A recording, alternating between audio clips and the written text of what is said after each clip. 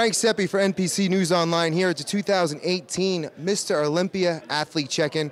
This man needs no introduction, 7-time Mr. Olympia, Phil Heath. Phil, people have been checking you out on Instagram. We saw you on NPC from the JM Mannion NPC photo gym shoot. Yes. And like I just told you, we're having a conversation. We've never gotten so many positive comments. People think it's lights out, it's over, you're gonna win. All right. Well, I appreciate everybody feeling that way. It's my job this weekend to make that come to fruition. So I'm here to do battle. Very, very excited for this opportunity. Obviously, trying to tie the record of Lee Haney and Ronnie Coleman, both two incredible bodybuilders that we've all been inspired to be like. And like I said, I'm just really happy, really excited to show a new physique. People were saying, you know, this is going to be your best physique ever. I mean, they were looking at the video. They were dissecting frame by frame. Right. You know, they said, obviously, your stomach has come down from the hernia surgery and everything else. What are the biggest improvements in the physique that we're going to see on stage this week? I think what they were mentioning, you know, in that video, being able to see a tighter waist, more V-taper, but with that conditioning and more round fullness. You know, I carry three things. I carry the conditioning, I carry the separation between each muscle, and I create that overall fullness. Right. And those three things together without a hernia. You know, I'm trying to be cool about it, but I'm very excited. You know, I'm just very thankful that I had a healthier prep, because last year was very, very difficult. Didn't really talk about it too much, but it showed me a lot of who I am as a bodybuilder, as a man, and what I can overcome. And now I had a great time in this prep. Didn't have much of an off season because I was in recovery, but this, I would say cross your fingers, guys, because I'm going to show you guys something really cool, and I hope everybody can appreciate what I'm going to bring. I'm sure they will. I'm sure there's a lot of skeptics out there with former Mr. Olympia. As you had Dorian Yates towards the end of his career, he got hurt, never looked the same. Right. Ronnie Coleman got hurt, never looked the same. Right. Now you got hurt and you're coming back and you're better than you've ever been. Yeah, and I think it was a good opportunity for me to, you know, come out and put myself out there, you know, in Pittsburgh and show people like, hey, here I am, I'm having fun, giving some content to you, the fans. I know the fans don't get to see me do a lot of content because I'd like to be old school and keep things under wraps. Right. But it's all because I came from that old school mentality of watching the Dorian Yates and Ronnie Coleman's, that they just stayed covered up a lot. All the champions back then, they always stayed covered up until it was time to unveil it.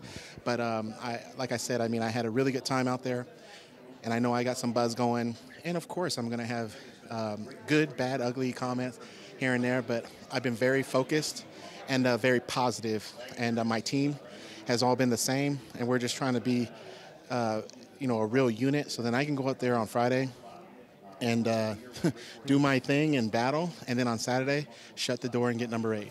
I personally obviously been following you since you started competing and you turned pro, and this is the most confident I've ever seen you before a contest, so I know, hearing that you're going to bring something special to the stage, and you got a lot of NPC fans out there who are, you know, chomping at the bit to see you bring, you know, this new package to the stage. Yeah, no, I think this is what bodybuilding is about. I mean, you know, I've proven that I can do a show, get criticized, whether it be through judges' critique, even though I win, you know, you still get a little critique, and then even by the general public, and then I've been able to come back usually within 12 months and correct it.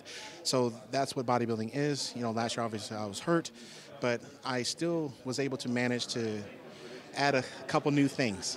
And that was a challenge for my trainer, Hani Rambat, and I, because when you're dealing with that type of injury, the blood supply, like I talked to you before, has diminished. So now we get to see even, you know, more volumization of the muscle. And everybody knows that's been following me, I'm the one person that they used to call 3D. I'm the reason why everybody uses that term. And I just want to prove that I'm the king of that. And I present, you know, a really polished Mr. Olympia champion physique. Well, there's nobody here you haven't beaten multiple times already. Are you going to be the Tom Brady now of bodybuilding? Come back, because you can go on forever. I think after this year, my whole goal after number 7 was to get healed up and then prove to myself, not just to the world, but prove to myself that last year it was very rough, but it's about how I win. And I think that's where the critics come in. It's how he's won. Did he win dominating? Did he win while he was off? And this and that. But I still won. And you know, can I do it forever? I actually, you know, because of me being healthy now, I could probably do this another 7, 8 years. But my job is to win number 8 and take some time and really, you know, consider 9 and 10, like I told the world before. I'm just very, you know, happy to be in this position, because when I said that I was going after the record, people laughed at me. And they scoffed and they ridiculed and stuff. And I'm a living testament that, you know, sometimes you have to be, you know, pretty willing to say those things that are uncomfortable for the average person. They say, I want a promotion, I want that, I want this, and I want that. And people say, oh, you can't do that. Well, how do they know? And I'm living proof of that. So me going into this show, you know, wanting to win in dominating fashion, I really want to win. And I've been wanting to win this one more than anything, probably more than the first one. You don't win 7 Mr. Olympias with luck. No. Number one, you know, you've beat the who's who of bodybuilding over the past 7, 8 years. I mean, you know, you deserve all the praise that you can get, and I'm sure, like I said, there's a ton of fans out there who are, you know, anticipating some greatness on the stage this weekend. Absolutely, and I'm really excited for them to be able to watch it and, you know, become fans of just the sport.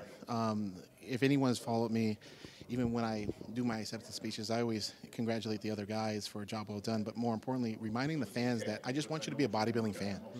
You know, I just want you to be a bodybuilding fan.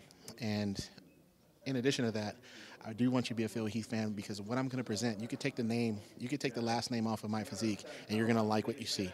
And that's what I've been working on very, very hard, and I can't wait to be able to show it. There you have it, 7-time Mr. Olympia Phil Heath going for number 8. Thank you as always. Great ambassador of the IFBB Pro League.